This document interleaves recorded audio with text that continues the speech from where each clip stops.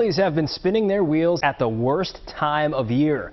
With the trade deadline Friday at 4 p.m., we still don't know if they should be buying or selling.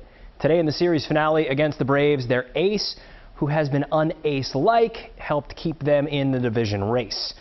Christmas in July at the ballpark, wins always make a nice gift. Bottom of the fourth, Jean Segura opens the scoring. Deep to left and gone. Jean, the hitting machine, gives the Phils a 1-0 lead. Top of the seventh, Braves threatening. Dansby Swanson up the middle, but Segura plays it perfectly. That is glovely. And Aaron Nola, he's happy about it. Bottom of the eighth, Ronald Torreyes, a very important insurance run. It's his fourth home run of the year. That is a career high. The Phillies are up 2-0. Top of the ninth, Nola, a strike away from a shutout, but Austin Riley not quite done. Nola's out after throwing 116 pitches.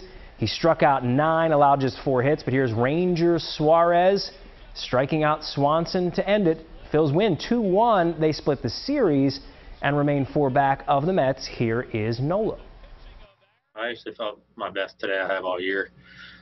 Just more in sync with everything. I think it was really important that we got a split today. I mean, we got to try to keep pace, and we got to make up some ground. So anytime, you can, you want to win series, but to lose it 1-3, I would have been really tough.